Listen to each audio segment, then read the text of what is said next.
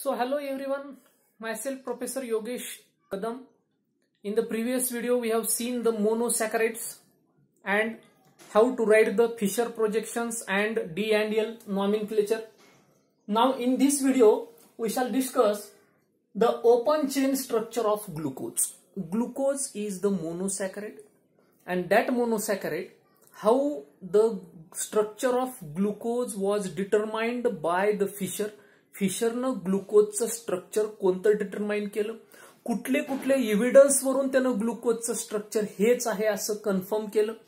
आणि त्याच्यासाठी आपल्याला बघायचं we have to structures of glucose, open chain structure of glucose and cyclic structure of glucose. फिशरच्या वेळेस त्याला ओपन चेन स्ट्रक्चर आहे ग्लुकोजचं वाटलं, पण नंतर ते open chain structure that was continuously converted in to cyclic form, तो सतत सायक्लिक फॉर्म मध्ये बदलायला. नंतर सायक्लिक स्ट्रक्चर कोणतं आहे ग्लुकोजचं तेही बघायचंय in the form of हॅवार्थ projection. हॅवार्थ projection मध्ये आपल्याला ते पाहायचंय. Now the open chain structure of glucose, ग्लुकोजचं जे आपण काल स्ट्रक्चर पाहिलं होतं, glucose looks like this. There are 4 chiral centres, 4 chiral centres आहेत. HOH, above also HOH, HOH and alternate OHH, and at the topmost carbon is most oxidized formyl group, CHO aldehyde group, and at the lowest position there is primary alcoholic group. हे जे ग्लुकोजचं structure confirm झालंय, हे नेमकं कुठल्या कुठल्या पुराव्यावरून ठरवलं की बाबा ग्लुकोज असाच आहे, कोणते कोणते पुरावे आहेत. तर त्याच्यासाठी पहिल्यांदा त्यांनी काय केलं, ग्लुकोजचा फॉर्म्युला C6H12O6 आहे. हे कशावरून ठरवलं? The formula of glucose was C6H12O6. This was confirmed by studying elemental analysis. कशावरून ठरवलं त्यांनी?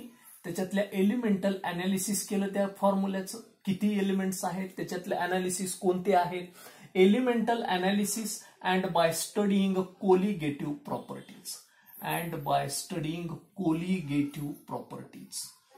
आपल्याला ह्या कोलिगेटिव्ह प्रॉपर्टीज वगैरे बघायच्या आहेत. ऍक्च्युली या न्यू सिलेबस मध्ये थोडेसे ड्रॉप केले, पण तरी आपल्याला थोडंसं बघायचंय ते सुद्धा. तर C6H12O6 हेच फॉर्म्युला ग्लुकोजचा आहे. हा कशावरून ठरवला फिशरनं? त्या टोटल कंपाऊंड मधील सगळ्या एलिमेंटचं त्यांनी अनालिसिस केलं आणि कोलिगेटिव्ह प्रॉपर्टीज स्टडी करून, एक्सरे क्रिस्टॅलोग्राफिक स्टडी करून त्यांनी ग्लुकोजचा फॉर्म्युला हाच आहे, C6H12O6 आहे, हे अगोदर त्यांनी कन्फर्म केलं पहिल्या स्टेपमध्ये. नेक्स्ट दॅट ग्लुकोज, मग त्याला माहिती नव्हतं की हा फॉर्म्युल्याचं हे स्ट्रक्चर आहे, हे आता डिसाईड झालेलं स्ट्रक्चर आहे, पण हेच स्ट्रक्चर आहे हे कोणत्या कोणत्या पुराव्यावरून, व्हॉट आर द एव्हिडन्सेस. तर त्यातला आता पहिला पुरावा आहे हे स्ट्रक्चर आहे असं सांगणारा. त्यातल्या त्यांनी काय केलं, ह्या ग्लुकोजला, असा फॉर्म्युला असणाऱ्या कंपाऊंडला दे रिएक्टेड विथ हॉट HI. त्यांनी त्याची रिएक्शन कोणाबरोबर केली लेकरांनो? हॉट HI बरोबर. प्रोलॉंग्ड हिटिंग, खूप वेळेपर्यंत त्या ग्लुकोजला, ह्या कंपाऊंड असणाऱ्या, हा फॉर्म्युला असणाऱ्या ग्लुकोजला, त्यावेळेस त्या शास्त्रज्ञांना माहिती नव्हतं. Fissure was not non about the clear cut structure of glucose. असं स्ट्रक्चर आहे माहित नव्हतं. त्यानं तो तयारी करत होता की नेमकं स्ट्रक्चर कसं आहे ग्लुकोजचं. मग त्यानं तो कंपाऊंड घेतला आणि त्यानं त्याला हॉट HI बरोबर रिॲक्ट केलं. हॉट HI बरोबर रिॲक्ट केलं तो so he found that the product is N-हेक्झेन. त्याला कोणता प्रोडक्ट मिळाला? N-हेक्झेन. दिस इज द N-हेक्झेन. काय याचं नाव? N-हेक्झेन प्रोडक्ट मिळाला. याच्यावरून फिशरनं डिसाईड केलं की बाबा जर हॉट HI बरोबर ह्या कंपाऊंडची रिएक्शन करायलोय, तर ह्या कंपाऊंडची रिएक्शन केल्यानंतर हॉट HI बरोबर मला N-हेक्झेन मिळालाय. याचा earth all carbon atoms in the glucose R straight. सगळे ग्लुकोज मधले सुद्धा कार्बन काय आहेत? स्ट्रेट चेन मध्ये अरेंज केले. कारण N-हेक्झेन मिळालाय हॉट HI बरोबर, तर हॉट HI बरोबर N-हेक्झेन मिळालाय, याचा अर्थ ते ग्लुकोज मधले सगळे कार्बन कसे असावेत? सरळ स्ट्रेट चेन मध्ये असावेत. पहिला एव्हिडन्स सांगितलं त्यानं, फॉर्म्युला केला. दुसऱ्या एव्हिडन्स मध्ये त्यानं सांगितलं की बाबा हॉट HI बरोबर केलं तर त्याला N-हेक्झेन मिळाला. N-हेक्झेन केव्हा मिळतो? N कंपाऊंड केव्हा मिळतो? जेव्हा त्याचा रिएक्टंट सुद्धा स्ट्रेट चेन असेल तेव्हाच तो स्ट्रेट चेन प्रोडक्ट द्यायला आहे. मग स्ट्रेट चेन प्रोडक्ट द्यायला याचा अर्थ त्याचा रिएक्टंट म्हणजेच ग्लुकोज कसा असावा, स्ट्रेट चेन वाला असावा. कुणाबरोबर रिएक्शन केल्यानंतर, हॉट HI बरोबर रिएक्शन केल्यानंतर. म्हणजे हा सुद्धा एक एवढं कळालं की ग्लुकोज मधले 6 कार्बन सरळ अरेंज केलेले आहेत, म्हणजे स्ट्रेट चेन मध्ये आहेत, सायक्लिक स्ट्रक्चर नाही. हे कन्फर्म झालं. म्हणून ओपन चेन स्ट्रक्चर आहे हे ह्याच्यावरून कळालं. नेक्स्ट, मग आता ग्लुकोज मध्ये कोणते कोणते वेगवेगळे ग्रुप्स आहेत, कोणते कोणते ग्रुप्स आहेत, एवढे ऑक्सिजन आहेत, एवढे हायड्रोजन आहेत, एवढे कार्बन आहेत. मग means there are different functional group, वेगवेगळे फंक्शनल ग्रुप असण्याचे चान्सेस आहेत. मग त्यानं काय केलं, हे रिएक्टेड दॅट ग्लुकोज, हा ग्लुकोज असं स्ट्रक्चर आहे माहिती नव्हतं त्यावेळेस, फक्त एवढंच कन्फर्म झालं C6H12O6 एवढं आहे. मग त्यानं हा कंपाऊंड त्यानं काय केला, रिएक्टेड विथ NH2OH हायड्रॉक्झिल अमाइन बरोबर रिएक्शन केली. हायड्रॉक्झिल अमाइन बरोबर ज्यावेळेस या ग्लुकोजची रिएक्शन करण्यात आली, he found that the glucose formed ऑक्झाईम. बघा आता इथं काय आहे, CHO आहे, याचा अर्थ इथं असा ग्रुप आहे C डबल बॉन्ड OH म्हणजे कार्बोनिल ग्रुप आहे. And हायड्रॉक्झिल amine always react with carbonyl group. Carbonyl group बरोबरच्या आपण रिएक्शन अल्डिहाइड्स कीटोन्स मध्ये पाहिलेले आहेत. NH2OH हायड्रॉक्झिल amine always react with carbonyl group. आणि मग त्यानं काय तयार केला, ऑक्झाईम तयार केला. मी आता ग्लुकोजला असं लिहिलंय बघा, C डबल बॉन्ड NOH म्हणजे इथला H2 आणि हा O, हा H2 आणि हा O, H2O निघून गेला आणि C double bond O direct N ला जोडला. इथला H2 आणि हा O वॉटर निघून गेला. किंवा आपण हे रिएक्शन पाहिलेले आहे. Then remaining as it is HCOH किती वेळा आहे, 4 वेळा. मी डायरेक्ट असं लिहितो 4 टाइम्स. आणि शेवटला कोण आहे, CH2OH. HCOH 4 वेळा आहे म्हणून मी शॉर्ट मध्ये, because of the lack of space we have little space म्हणून मी असं लिहिले. तर मी काय मिळाला, and H as it is, वरचा H as it is. This is called ग्लुकोक्झाईम. त्याला मिळाला ग्लुकोक्झाईम. हा ग्लुकोक्झाईम काय सांगतोय, ऑक्झाईम तयार व्हायला याचा अर्थ सांगायला की ग्लुकोज मधला फंक्शनल ग्रुप हा कोणता आहे, कार्बोनिल आहे. कार्बोनिल आहे एवढं कळलं. या रिएक्शनवरून काय कन्फर्म झालं, कार्बोनिल ग्रुप हा फंक्शनल ग्रुप आहे एवढं कन्फर्म झालं.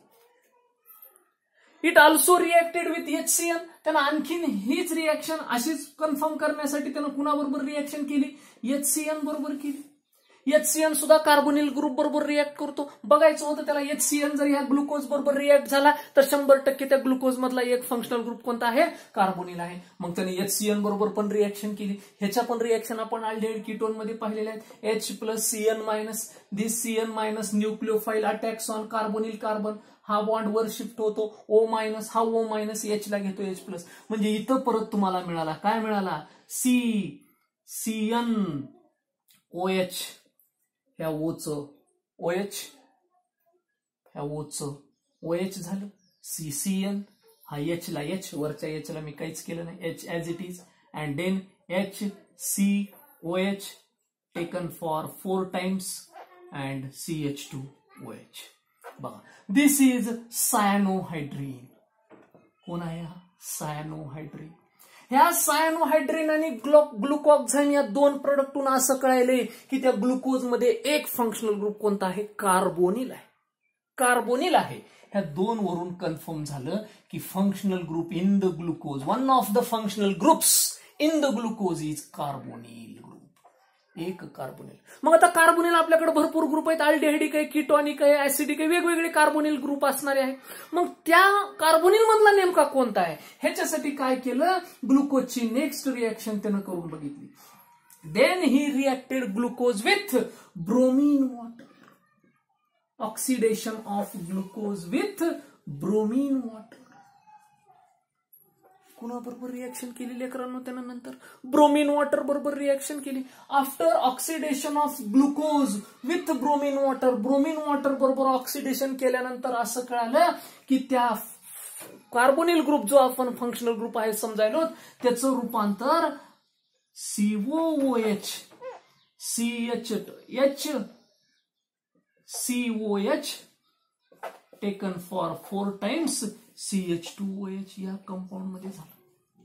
म्हणजे ब्रोमीन वॉटर बरोबर ग्लुकोजचं ऑक्सिडेशन केल्यानंतर फिशरला ग्लुकॉनिक ऍसिड नावाचा कंपाऊंड मिळाला. ग्लुकॉनिक ऍसिड मिळालाय याचा अर्थ कार्बोनिल ग्रुपचं रूपांतर ऍसिड ग्रुपमध्ये व्हायलंय, याचा अर्थ कार्बोनिल ग्रुपचं ऑक्सिडेशन व्हायलंय. आणि नेहमी कार्बोनिल ग्रुपचं, कोणत्या कार्बोनिल ग्रुपचं COOH बनतो? नेहमी अल्डिहाइडिक ग्रुपचाच COOH बनतो.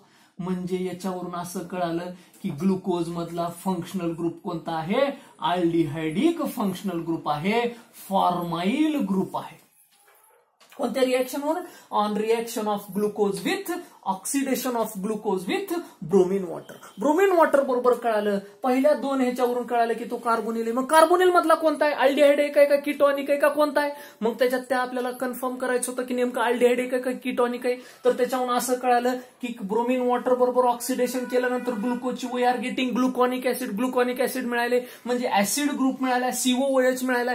COOH मिळाला याचा अर्थ तो कीटोनिक ग्रुप नसून तो टर्मिनल फॉर्माइल ग्रुप आहे. टर्मिनल फॉर्माइल ग्रुप आहे म्हणजे तो कोणता ग्रुप आहे? अल्डिहाइडिक ग्रुप आहे.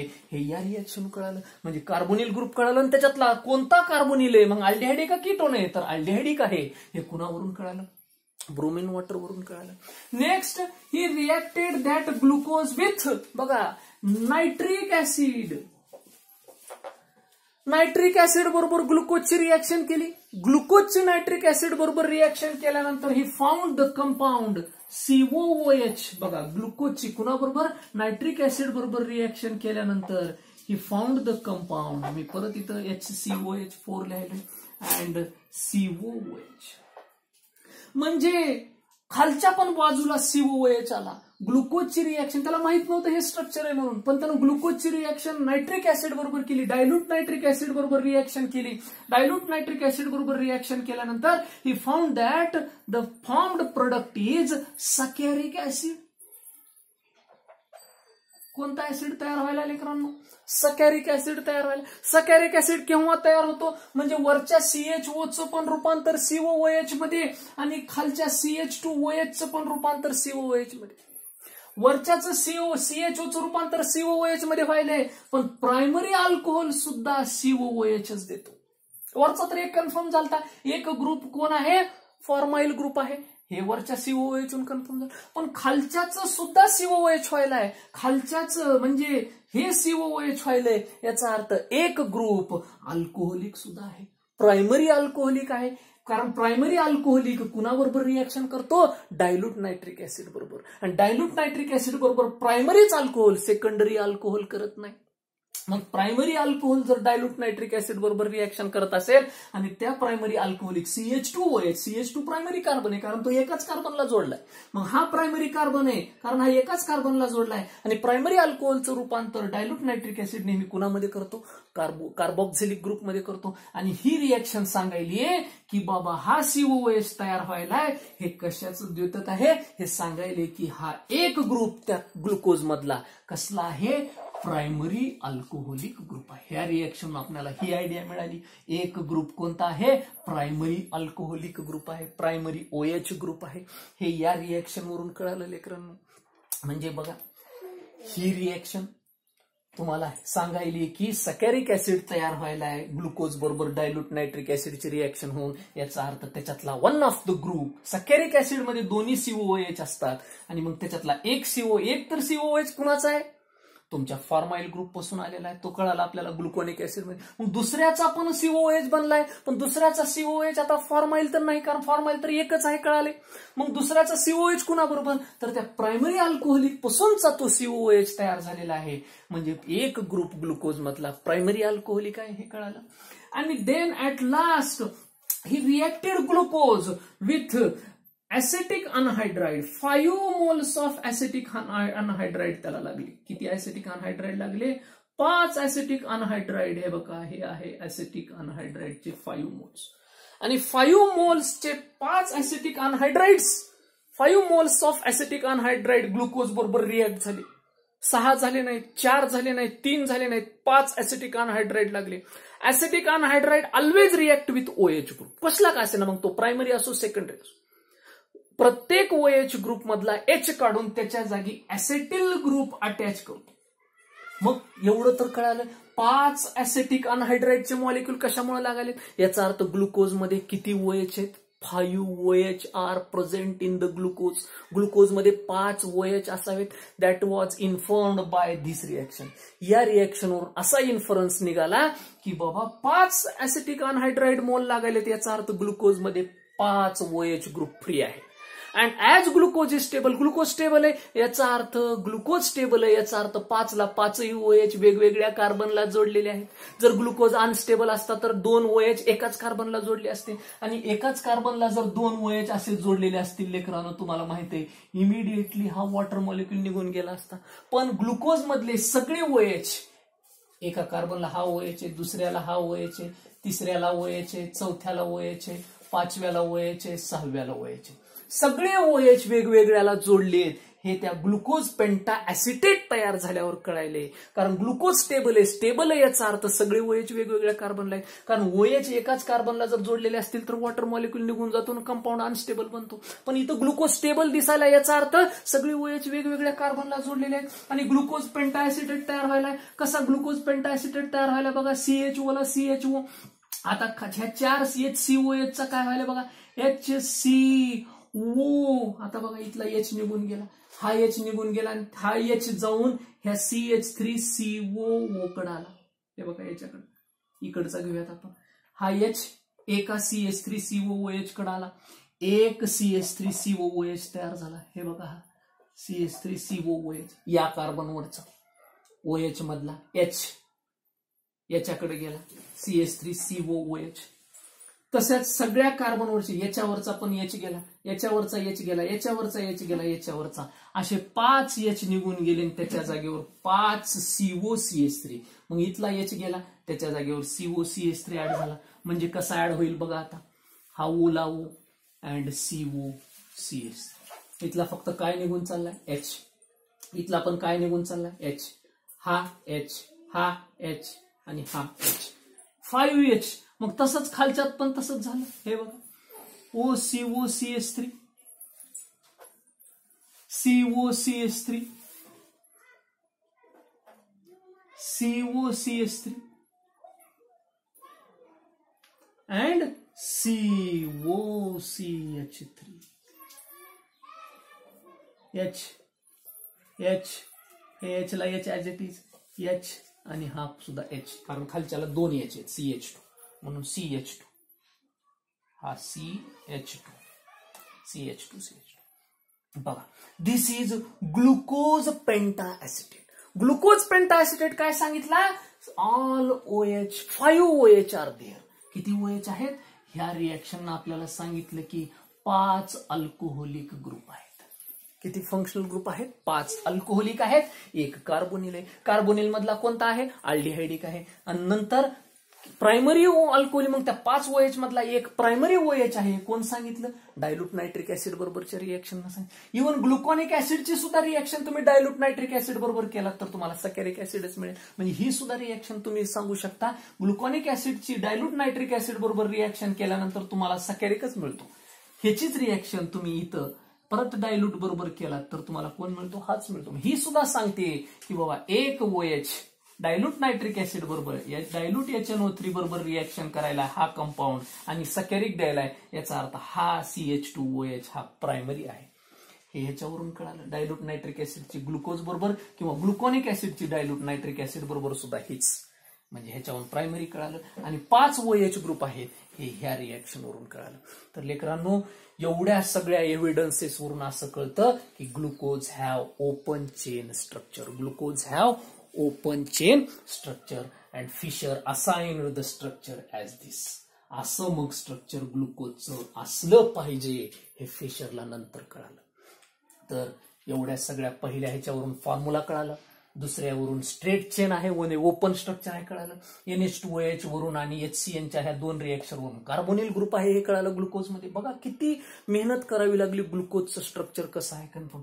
नंतर ब्रोमिन वॉटर बरोबर केली तर ग्लुकॉनिक ऍसिड मिळाला. याच्यावरून कळालं की बाबा तो फंक्शनल ग्रुप कार्बोनिल ग्रुप कोणता आहे, अल्डिहाइडिक आहे. नंतर डायल्यूट नायट्रिक ऍसिड बरोबर केलं तर सॅकॅरिक ऍसिड मिळाला. याचा अर्थ एक OH ग्रुप प्रायमरी आहे. आणि 5 ऍसिटिक अनहायड्राइड लागायलेत आणि ग्लुकोज पेंटा ऍसिटेट तयार व्हायला याच्यावरून कळाले की टोटल त्या ग्लुकोजच्या मॉलिक्युलमध्ये 5 OH ग्रुप आहेत. So these are the evidences confirming the structure of glucose as a open chain structure. So I hope you understood how the structure of glucose was assigned as a open chain structure. त्यांनी एक प्रश्न विचारला ह्या glucose पेंटाएसिटेट वरून लेकरांनो. काय प्रश्न विचारलेला आहे बघा. अन अल्कोहोल, एक अल्कोहोल बघा तुम्हाला कसं प्रश्न येतो. इव्हन जेडब्ल्यू मध्ये सुद्धा एक टाईपचा प्रश्न पडलेला आहे. अगोदर हा प्रश्न बघा, नंतर जेडब्ल्यूचा आपण बघूयात. अन alcohol has the molecular weight 90. एका अल्कोहोलला किती मॉलिक्युलर वेट आहे? 90 मॉलिक्युलर वेट आहे. आणि मग अशा अल्कोहोलची रिएक्शन ऍसिटिक अनहायड्राइड बरोबर झाली. कुणाबरोबर झाली? ऍसिटायलेशन झालं, म्हणजेच त्या अल्कोहोलची रिएक्शन ऍसिटिक अनहायड्राइड बरोबर झाली. तर त्यावेळेस त्या ऍसिटिक अनहायड्राइड बरोबर त्या अल्कोहोलची, ज्याचं मॉलिक्युलर वेट 90 आहे, अशा अल्कोहोलची रिएक्शन ऍसिटिक अनहायड्राइड बरोबर झाल्यानंतर जो प्रोडक्ट मिळाला त्याचं मॉलिक्युलर वेट 174 सापडलं. किती सापडलं? 174 सापडलं. तर त्या अल्कोहोलमध्ये सुरुवातीचा जो एन अल्कोहोल म्हणलं, एक अल्कोहोल ज्याचं मॉलिक्युलर वेट 90 आहे आणि त्याचं काय केलं? ऍसिटिक अनहायड्राइड बरोबर रिएक्शन केली, तर एक प्रोडक्ट मिळाला, त्याचं मॉलिक्युलर वेट एवढं सापडलं. तर त्या मूळ अल्कोहोलमध्ये किती OH ग्रुप असतील? किती अल्कोहोलमध्ये त्या किती OH ग्रुप असतील? How many hydroxy groups R there in that alcohol? असा त्यांनी प्रश्न विचारला. ट्रिकी प्रश्न आहे. तर आता ह्याचं आन्सर आपल्याला कसं काढायचंय बघा. अगोदर टोटल अल्कोहोलचं मॉलिक्युलर वेट 90 आहे, त्याच्यापासून ऍसिटिक अनहायड्राइड बरोबर रिएक्शन झाल्यानंतर means after ऍसिटायलेशन the molecular weight is 174. मग आपण काय करूयात? किती मॉलिक्युलर वेट वाढले अगोदर ते बघूया. किती? इन्क्रीज इन मॉलिक्युलर वेट अगोदर बघूयात. Increase in molecular weight, molecular mass किंवा मॉलिक्युलर वेट कितीनं वाढले? 174 मायनस 90 484. कितीनं वाढले? 84 न वाढले. एवढं एक आपल्याला अगोदर माहिती करून घ्या कितीनं ते मॉलिक्युलर वेट वाढलेलं आहे. नंतर आता एक ऍसिटिक अनहायड्राइड, ऍसिटिक अनहायड्राइडचा फॉर्म्युला काय आहे? CH3COOCOCH3. एक लक्षात घ्या, अल्कोहोल मधला एक OH जातो आणि त्याच्या जागेवर COCH3 येतो. त्याच्या जागेवर कोण येतो? COCH3 येतो. मग मला सांगा 84 न मॉलिक्युलर वेट वाढले. याचा अर्थ एका COCH3चं मॉलिक्युलर वेट किती? बघा, 2C 12 2 24 प्लस 3 हायड्रोजन किती आहे? 3 हायड्रोजन प्लस 1 ऑक्सिजन 16. टोटल बघा 24 आणि 16 40 आणि 3 43. किती आहे? 43. आणि हा H निघून गेला, हा H निघून गेला, म्हणजे एक H कमी करावं लागेल, म्हणजे आपल्याला करावं लागेल 42. कारण हा H सोडून द्यावा लागेल. हा H निघून गेला आणि हा इथे येऊन बसला. मग हा Hचं एक रिमूव्ह केलं, 43 मधून एक गेला 42. म्हणजे एका ऍसेटाइल ग्रुपचं एका H न जर रिप्लेसमेंट केली तर 42 न वाढायला. मग टोटल मॉलिक्युलर वेट कितीनं वाढले? 84 न वाढले. मग इथं एका ऍसिटिल साठी 42, मग 84 साठी किती येतो? मग 100% एका ऍसिटिल साठी 42 लागायलेत. तर 84 होण्यासाठी किती? 2 इंटू ऍसिटिल COCH3. मग 2 इंटू ऍसिटिल म्हणजे एकाचं 43. टोटल किती झालं? 86. पण त्याच्यातले आपल्याला हे 2 H निघून गेले तर त्याच्या जागेवर येणार, म्हणजे हे 2 H कमी करावं लागतील. म्हणजे 86 मधून 2 गेले, 84 मिळाले. याचा अर्थ 84 न मॉलिक्युलर वेट वाढायले आणि COCH3 सुद्धा किती लागायले? 84 व्हायला. याचा अर्थ 2 COCH3 लागायले. मग 2 COCH3 2 OH ला रिप्लेस करायला, म्हणून आपला आन्सर आहे किती OH असावेत? 2 OH त्या अल्कोहोलमध्ये असावेत. म्हणूनच त्याचं मॉलिक्युलर वेट कितीनं वाढलं? सुरुवातीला 90 होतं आणि ऍसेटायलेशन झाल्यानंतर म्हणजे 2 COCH3 ऍड केल्यानंतर त्याचं किती झालं 174 झालं. म्हणजे 84 न वाढलं. 84 न वाढलं म्हणजे एका COCH3 साठी 42 न वाढायले, कारण एक एच निघून चाललाय त्याच्या जागेवर. मग हे एच कमी करावे लागतील. मग 2 OH चे 2 एच कमी केले म्हणून 86 मधून 2 84. म्हणजे किती OH होते त्या मूळ अल्कोहोलमध्ये, ज्याचं मॉलिक्युलर वेट 90 होतं, त्याच्या मूळ अल्कोहोल मधील OH ग्रुपची संख्या किती होती 2 होते. हे आपलं आन्सर आहे. So in this fashion there are different question can be asked on this open chain structure of glucose. So thank you guys.